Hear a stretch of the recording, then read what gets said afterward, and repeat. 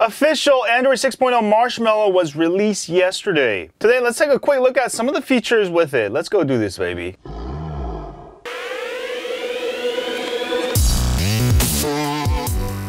You'll notice a new Easter egg by hitting the Android 6.0 version a bunch of times.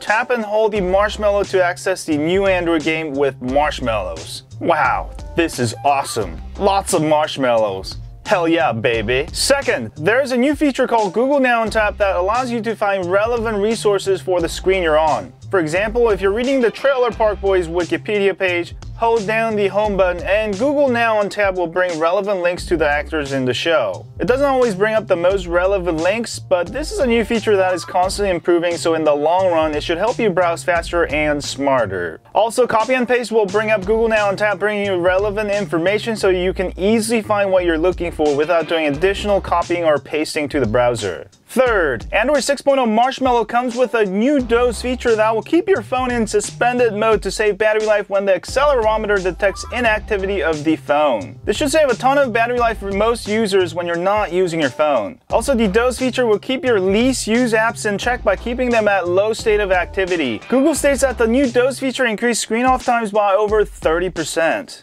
Fourth, Google has added Google Menu to its settings where you can control settings for all types of Google apps, including the new Android Pay, disconnect connected apps, and much more. This should help you organize your Google apps better. Fifth, Android 6.0 Marshmallow comes with advanced control of what your apps have permission to. You'll be able to prevent rogue apps from accessing information on your phone and keep your phone more secure. You'll also be asked about permissions when you first install and launch an app, so you'll have full control over your apps and what they can access on your phone. Sixth, the new launcher now goes vertical instead of horizontal, along with a search bar and most used apps section. This should help you find your apps easier and faster access. Seventh, Fingerprint Sensor is now integrated into Android OS. You'll be able to fully use Fingerprint Sensor on AOSP ROMs with older and newer phones. And don't forget about the Android Pay integration. Eighth, Android Pay is now fully integrated into the Android OS, meaning you can easily hook up your credit cards and use it on any credit card reader that supports it out of the box. Ninth, go to About Phone, hit the build number a bunch of times until it says you're a developer. Then go ahead and hold down the settings icon on top of your notification bar for about 5 seconds. Let go. Now you'll be able to have a new System UI Tuner menu in your settings menu.